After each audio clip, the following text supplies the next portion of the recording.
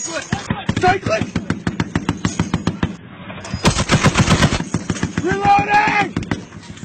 Can!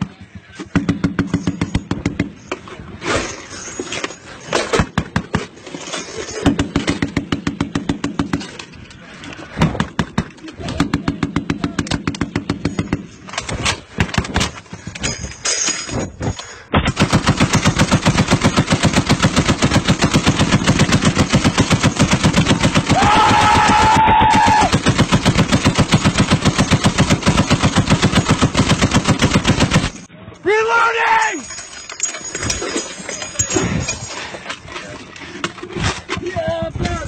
Yeah, I'm relubing.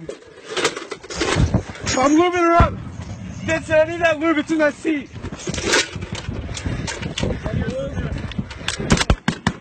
It's in the right seat. The video you just watched likely takes place somewhere in Afghanistan, but we don't know that for sure. I'm really only guessing here based on the multicam uniform and the terrain. That said, it really doesn't matter. There's quite a bit about this video that should be pointed out, not least the fact that the Deuce made it through a whole can without a single malfunction. The soldier in the turret is told by presumably his TC to go cyclic, which are words to a turret gunner's ears. Cyclic!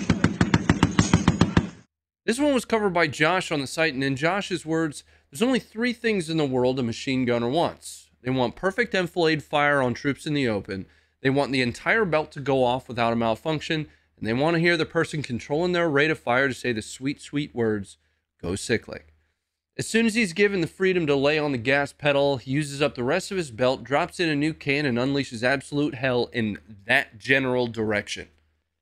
This sheer adrenaline leads him to let out his war cry, while something on the other side has what some would consider to be a generally bad day.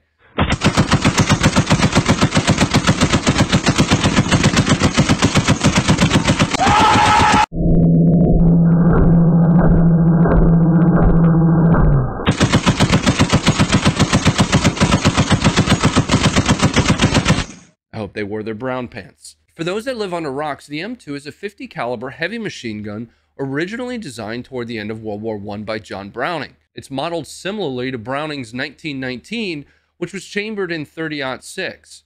Dubbed the Deuce, it's both beloved and hated by those that have been privileged enough to use it. Older models require setting what's known as headspace and timing for your barrels, and if it's not set just right, you're only going to get a few rounds off before malfunctions start happening.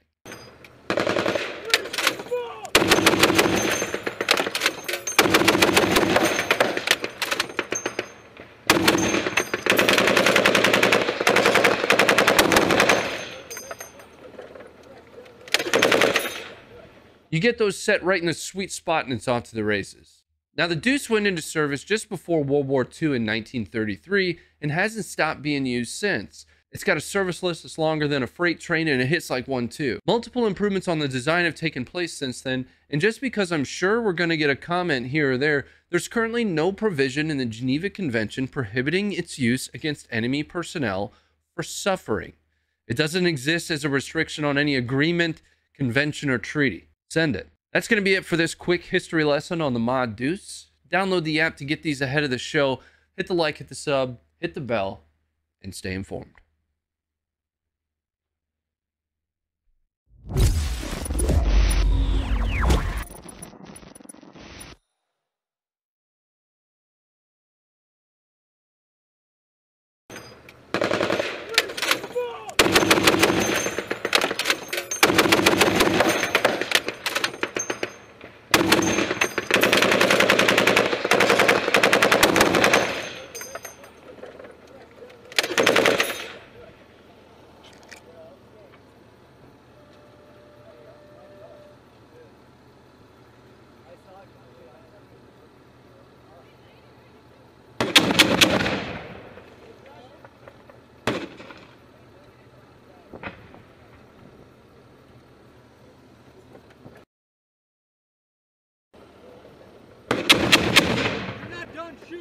I know, I'm looking.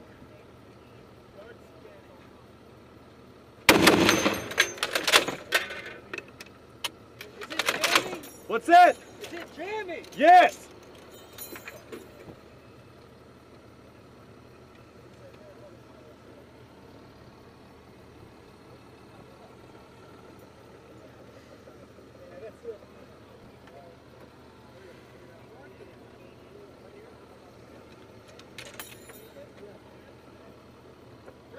Yes!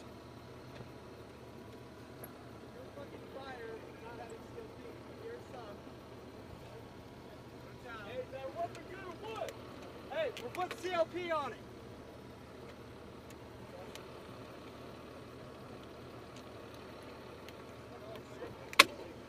I know it had CLP on it.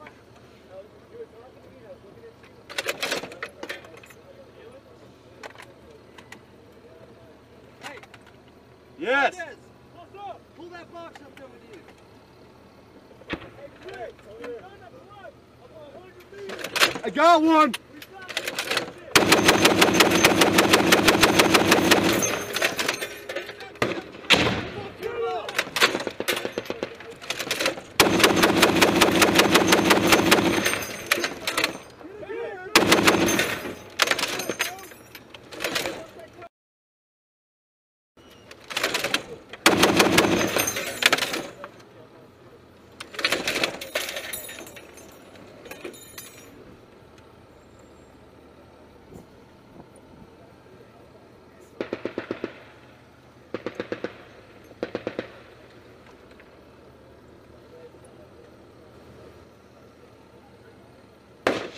I'm fucking free gunning this bitch. Hey, what? Shoot it. Where is it? Look, murder hole. Same thing you're shooting at.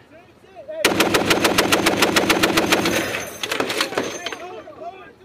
Right along the berm. Lower to the left. Lower to the left.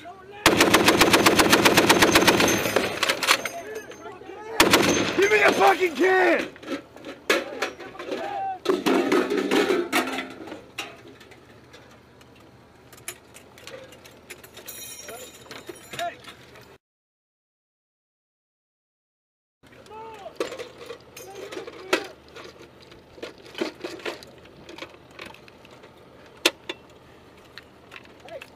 What's up?